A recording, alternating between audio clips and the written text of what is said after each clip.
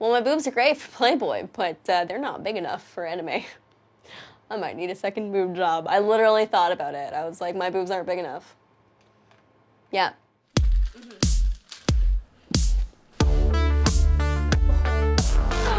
I was like, yo, yo, yo. People do this for a living? Oh my goodness. I was so excited. I was like, well, I already model.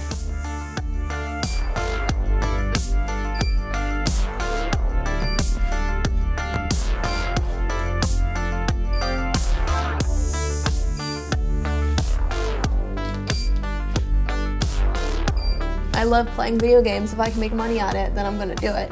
Oh my god, Kevin.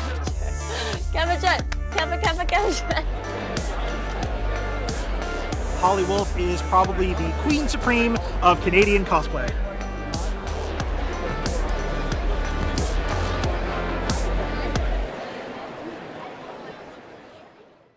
Hi guys, how's it going?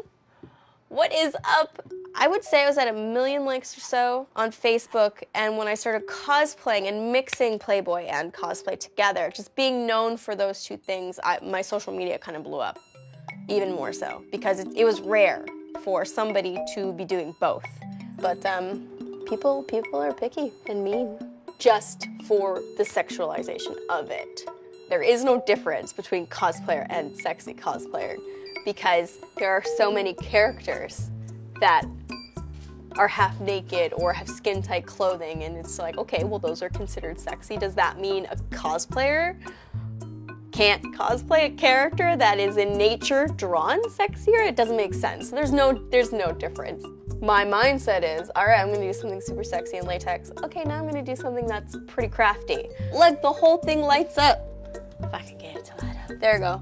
You have to constantly go back and forth, because if you don't, then people will label you.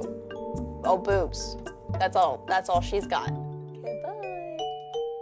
This is an alternate version of Zero Suit Samus from Metroid. It's a Nintendo video game. And this is a bathing suit version from Super Smash Bros. Sexier version. Being overtly sexy can be a huge issue. Even Fan Expo had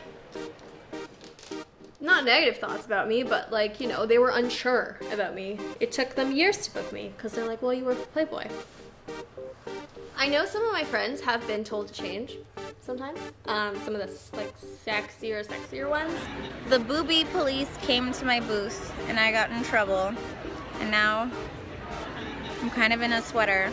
They were saying, you know, it's family friendly, which is crazy because comic books and video games is comic books and video games. What's even weirder is the whole fact that we have to now have massive banners that say cosplay is not consent. Because girls that are sexually clad, all of a sudden that opens you up to being able to be touched or something. It's so caveman-ish. Oh, thank you. But I can't. Yay! Sticky hug. I'm not sticky yet though.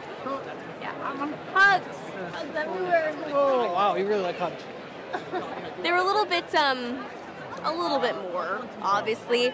I just try to be as nice as possible, and I don't know, if they say anything too snarky, then I'll be like, hey.